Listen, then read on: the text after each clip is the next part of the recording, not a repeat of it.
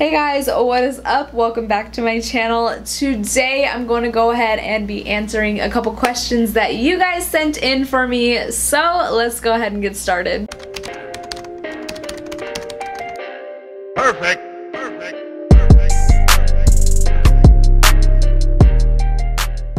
Hey guys, what is up? Welcome back to my channel. It's your girl Yellow.Jade, and today we are going to go ahead and be answering some questions that you guys had for me. And to be honest, this video is long overdue. It should have done and been filmed, sis. But we are here today, and that is all that matters. So let's go ahead and get started. Alright, so this first question says, what's the most challenging thing you've had to overcome as an influencer? And what are your tips for staying motivated and growing your Instagram? Okay, so let's start with the first part of the question. I feel like the most challenging thing for sure is kind of being able to disconnect my emotions from somebody that I don't know. So my advice when it comes to that would be, don't waste any time on somebody with some Dorito fingers, type it on their keyboard, some hate to you. Cause I ain't gonna be losing any more sleep over that type of mess, honey. And then my tips for staying motivated and growing your Instagram. Okay. So my tips for staying motivated would be taking enough time for yourself to be able to continue to evolve as an artist. So we are so consumed with so many other things across social media. We're constantly comparing ourselves and really just being overstimulated when it comes to everything. So I would suggest really taking a step back to yourself, whether it be a nice bubble bath, nice candles, reading your favorite book, or it be out on an adventure with nature, or even simply, one of my friends told me this, grounding yourself. Being able to take your shoes off, plant yourself in nature, have your feet in the sand or in the grass, and really just recenter your entire aura. Because, honey, I know what it feels like to be overwhelmed and stressed out. And after my friend Caitlin went ahead and told me this, I was like, okay, we gotta try this, because if y'all don't know, I'm an empath and I get really emotional very easy. I tend to take in other people's energies a lot. So for me, I just had to learn to take a step back and just recenter my entire energy. Also, tips for growing your Instagram. I would say just be consistent, but also don't oversaturate your feed. Don't think that you need to post literally every single day and it needs to always be bomb content, because, honey, that's just not how it is. I really stress the fact of quality versus quantity, and when you do put something out there, make sure it's authentic, make sure it's you, and if it is you, then there should be no problem with it. I would say if your engagement is kind of low, put more of yourself out there. If you're an artist trying to struggle getting traction, making yourself more known, collaborations, shout outs, building your own type of network really helps with growing a genuine following. So this next question says, what movie title best describes your life and current situation? What movie title best describes my life and current situation? If you would have asked me this a couple weeks ago, I would have said Titanic, because not because of the love story, just because I felt like my entire life was kind of just on a ship just sinking slowly, and I didn't know how to kind of fix this. But I would say the movie title that currently describes my situation would be One eternity later.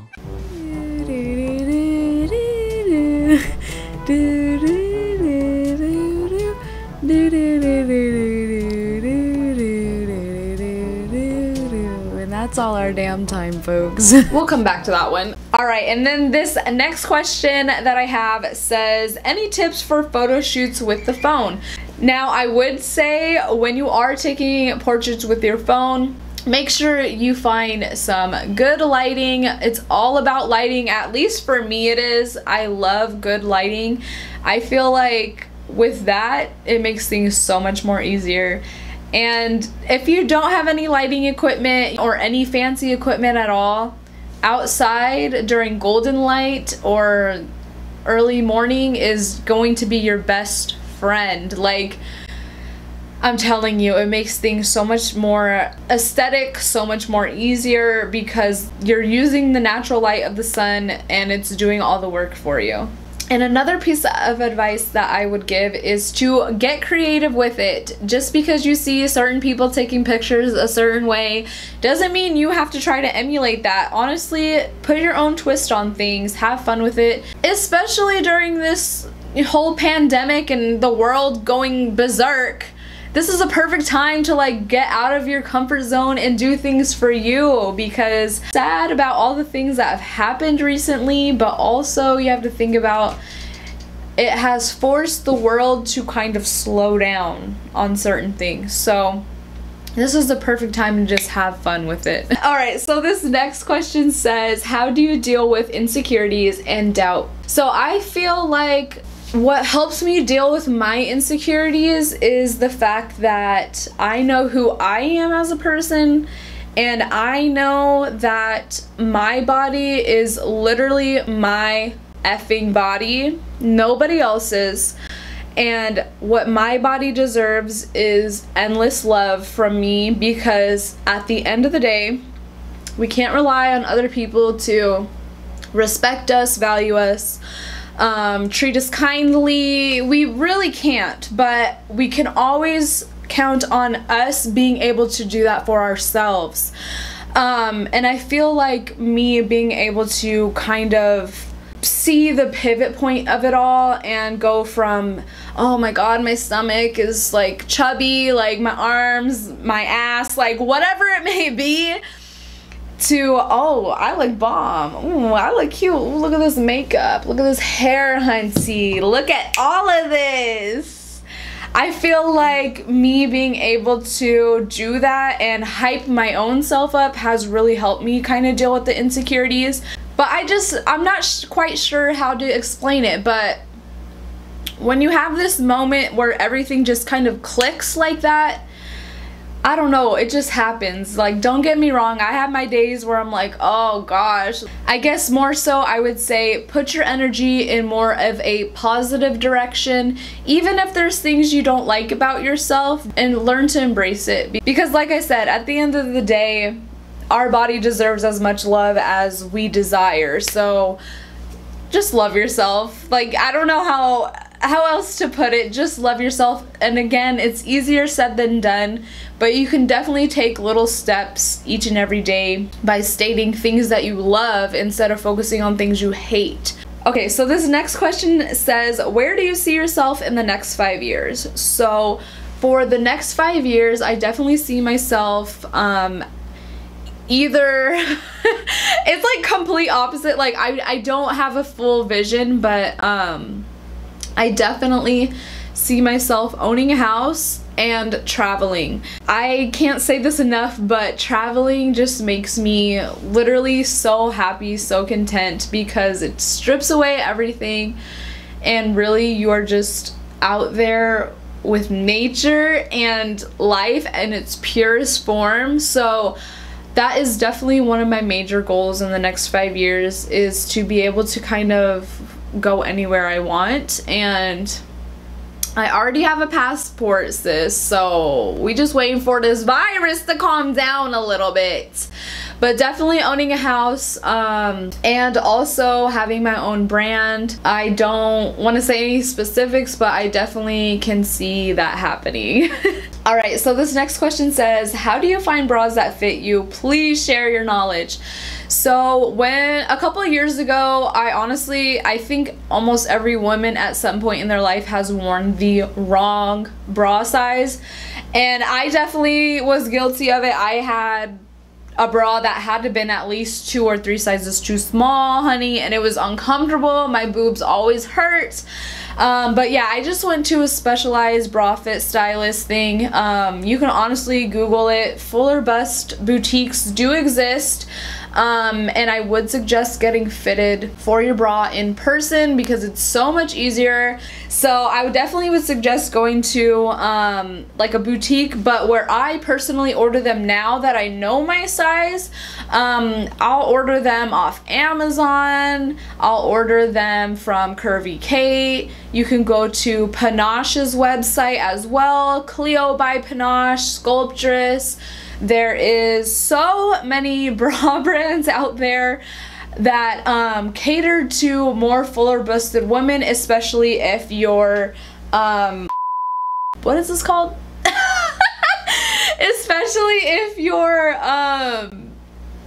oh my gosh, I'm totally, you know, your band size. Okay, so especially if your band size is very petite compared to your bust, there's so many brands that are up and coming. I would say Instagram is going to be your best friend for finding some sort of cute bras that are in bigger sizes and not just black, white, and nude. Cause girl, we over that. Alright, so this next question that I'm answering is, what do you love most about creating videos? I feel like this is such an easy answer, and it's because I can really just do whatever I want to do. I can film whatever I want. I can have an idea one day and then the next day literally just go ahead and fulfill it and execute it. It's just, there's just something so gratifying to be able to have an idea and see it come to life. And also being able to connect with you guys. I never would have even guessed, like, I know the internet is like the world, but I never would have even thought starting this journey that I would be talking to people from Greece, from Australia. I've met so many amazing people, so I feel like what I love most is just being able to release my creative energy out there into the world, and also to build friendships and be able to connect with people from all across the world as well. That is definitely one of my favorite things ever, and also the fact that I can do whatever I want to do without anybody telling me what I can and can't do. Alright, so this next question is, how do you stay motivated in the gym and working out, etc.? So, trust me girl, it's a struggle sometimes, but I feel like I've gotten to the point now where it's just in my routine. After I did that 100 burpees challenge, like, there was no going back. I put way too much time and energy into that entire self-experiment and to like really push myself, that after that 100 burpees, that month of 100 burpees was up, I couldn't go back to how I was. Like, it just was like programmed in me, like, let's get this workout in, let's do this, let's sweat. And to be honest, the main thing that motivates me is because I'm like addicted to the feeling after. Like, during it, not so much. Like, it's torture sometimes to just like get through it, but it's the after where I just feel so good and so proud of myself for being able to do that workout and get through XYZ and then do it all again tomorrow. But yeah, I feel like the main thing that just keeps me going with it is because I found the balance in order to like release any type of pent-up energy I had or any type of negativity from my day or anything, like, because as I'm working out, I don't have time to like worry or stress about things. Like, that's why they say fitness and working out and being active just helps release stress and releases endorphins, because honey, it just, you feel so much better after you do it. And also I feel like since I have been more consistent with eating healthier and working out more, my migraines, fingers crossed, knock on wood, somewhere knock on wood, have been at a minimum as well. So definitely the health benefits of it all just have really just been keeping me motivated and keeping me staying on track, because I was at a point where I was taking pain medication, literally no exaggeration, every single day, because my back was in so much pain just because of the extra weight that I had, and I'm already a pretty heavy chested woman. So I was at a point where all I could think of that could help me was a breast reduction, and I even researched, I even looked at certain plastic surgeons. But also, I guess I'm glad I'm kind of broke and scared of surgery, because I've never even broken a bone. But I guess I'm glad that I couldn't even afford the damn thing, because the only other option was for me to work out, sis, not go under the knife or anything else like that. So here we are, we still got big boobies, but my back doesn't hurt. My energy has been so much better, and overall I feel like just more comfortable and confident in my own body. Not because, you know, I lost a couple pounds here and there, but also because just daily life in my body has just been feeling so much more comfortable and easier, instead of being out of breath on the 3rd flight of stairs. Alright, so this next question says, why would you name yourself Yellow.Jade, and does it have any special meaning to you? So when I first picked Yellow.Jade, it more so picked me. Like, yellow is my favorite color, and jade is more so my alter ego. She's the girl that doesn't give a what anybody has to think, and I feel like it's more so me just amplified. But when I actually searched the meaning of Yellow.Jade, if you guys don't know, it is a natural stone. But when I came across the meaning of it all and what it stood for, what it represented, it really just solidified everything. And this is a crazy thing, is like, I didn't even search what the meaning of Yellow.Jade was until like recently. And I feel like that's exactly my reasoning for like why I feel like it just chose me, because when I read you guys this, it's gonna be like, what? Okay, so one of the key points was that Yellow.Jade stands for confidence, prosperity, and luck. And I feel like ever since I started this channel, that is exactly what I have been radiating. And with luck, I feel like, yes, definitely it has been on my side. But without hard work, trust me, I feel like no, there would be no luck at all. Also, another meaning for it says that it helps take away fear, worry, and doubt. Now, that is the physical form of the Yellow.Jade. That is supposed to be what it helps with. And to be honest, I feel like that represents me as well, because there's been so many conversations I've had with my subscribers, and even if it's me just hyping them up to get them past the point of fear or past the point of worrying, like, girl, like, I feel like I'm doing that. And also another thing about Yellow.Jade is that is a fire vibration, and it brings wisdom and connection. And I feel like that is another thing that just goes right along with it. I have been able to help build a community up of women, men, and everything in between to just feel more confident in themselves and find something that we can all relate to. And lastly, I feel like this is the perfect way to end this video. But Yellow.Jade brings laughter and the highest space of joy. So, I mean, what better way to end this video? That is exactly what I feel like represents me, and for me to just randomly, well, not randomly, but it's just like the universe called for me to brand myself like that, for me to be Yellow.Jade, and I feel like that fits exactly what I have been representing and what I have been radiating and emulating this entire time, honey. So with that being said, thank you guys for submitting your questions. I didn't get through all of them because I already know, honey, this video gonna be long.